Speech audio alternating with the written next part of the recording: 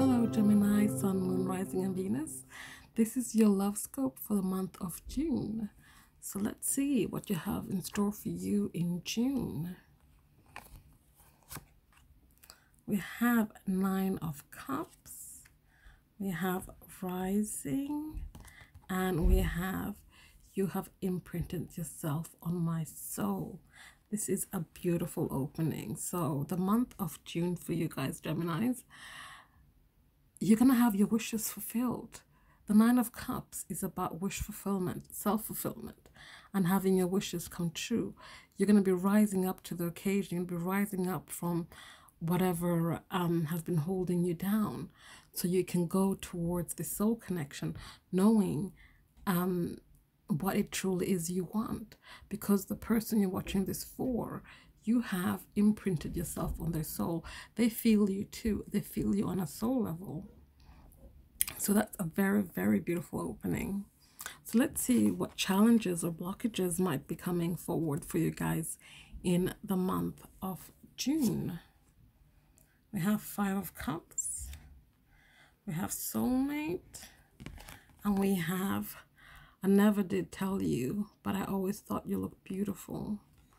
So this is about someone who perhaps doesn't say much. They don't give much away, but that's because they assume, because you guys have a soul connection, they might only know the word soulmate, not soul connection or twin flame. But for them, they're like, you know, but we're connected. You should know this. I don't have to tell you things.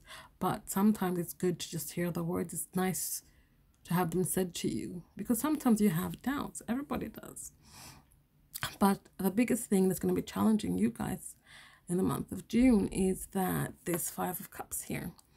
This is about loss and grief and being blinded to what is still there.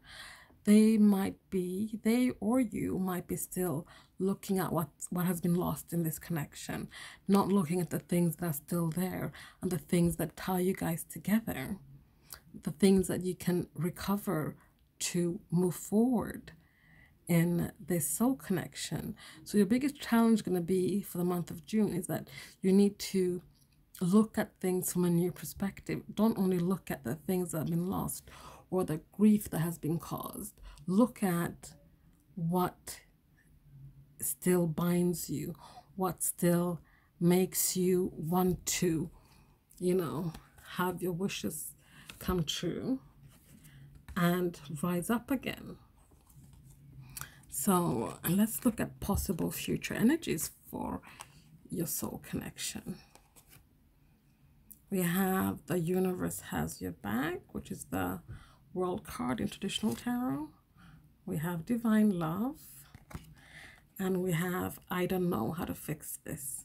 So all in all, possible future energies here is that things are going to come full circle. Things are going to get to a place where things are harmonious again, where things are coming to a completion, as in you're cycling out those cycles that need to be ended. This could be people, places and things, foundations and beliefs. Things are just coming to a completion so that you guys can have fulfillment and harmony, because this is a divine love. It's a soul connection, which we already know. But the thing is that you or the other person don't know how to fix this. But what this is, because this came forward because we also have here the Universe Has Your Back. That is how you fix it. You don't try to fix it. You put it to the universe, and the universe will do what the universe does. Just trust that the universe has your back, and you will see this through, and you will be reunited in this divine love as it should be.